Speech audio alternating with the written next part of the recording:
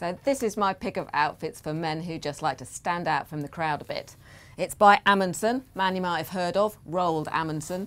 He led an expedition to the Antarctic a long time ago, 1911, and this is kind of modelled after what he wore out there, but it's so technical. Hence the hefty price tag of $450 for this jacket, for example. But it's three-way stretch, it's incredibly waterproof, and it's also got lots of fun details, like this big pocket at the front where you can store all your kit, even your mobile phone.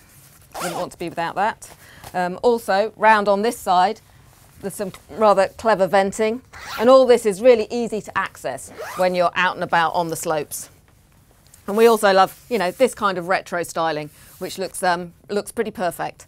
And so, yeah, remember, stand out from the crowd, Roald Amundsen outfit.